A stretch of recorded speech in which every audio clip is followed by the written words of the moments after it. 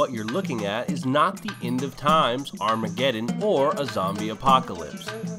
It's a West Texas haboob, and it's been dusting up controversy because of its origin in the Arabic language. Many people feel in America we should use the term sandstorm. The controversy even made its way to USA Today.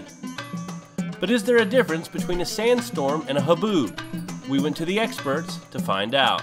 Dude, this is nuts. Well, there is a difference between a haboob and a sandstorm. I've been using the word haboob since 2000. After 2001 and the whole thing against terrorism, there are some people, yes, I received emails, phone calls, you're a Muslim, whatever. Well, if you want to remove, Arabic words from English, then I couldn't use alcohol or algebra. That's all it is. It's just a word. I know some people are concerned about the origin of the word haboob, and it's been used here it's been used in meteorological terms in the U.S. going back, well, all the way into the 50s or so, when really this whole science started getting a lot more publication. But when I'm talking about the weather, I often try to just use the simple terms. When we're on TV, sometimes we get too smart for ourselves, it seems like. When we're reading a news story or giving the weather something, try to sound too smart. I'll say there's blowing dust or wall of dirt. But certainly, if you're going to call it that, a haboob, and something that's been used in meteorology here going back decades. Dust storm is a day when we may have a wind that's sustained from the west and southwest. There's no wind change direction at all, or wind speed direction, just slowly increases, and you see the dust slowly grow, and you see the sky go brown. That's a dust storm. We have a lot of those.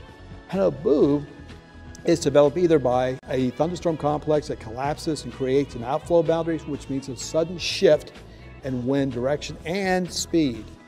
We've had our haboobs this year with fronts. So by this west wind, and you look at satellite imagery, there's a lot of sand in the western Oklahoma panhandle. So you hear this west wind, the wind suddenly shifts to the north, and you see this big wall of dirt moving through. That's a haboob. It can be scary, especially if you're driving, because it's that well-defined, you can see it over the horizon. Here comes that wall of dirt.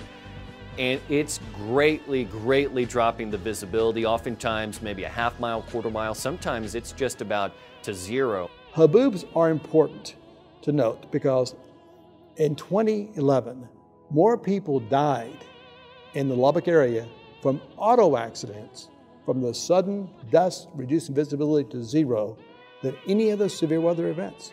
And if you want to look at what can really affect people here across West Texas, we haven't had, thankfully, we've not had a death tied to a tornado here since Happy. There was a tornado in Happy back in 2002. We have had deaths tied to the greatly reduced visibility in these dirt storms.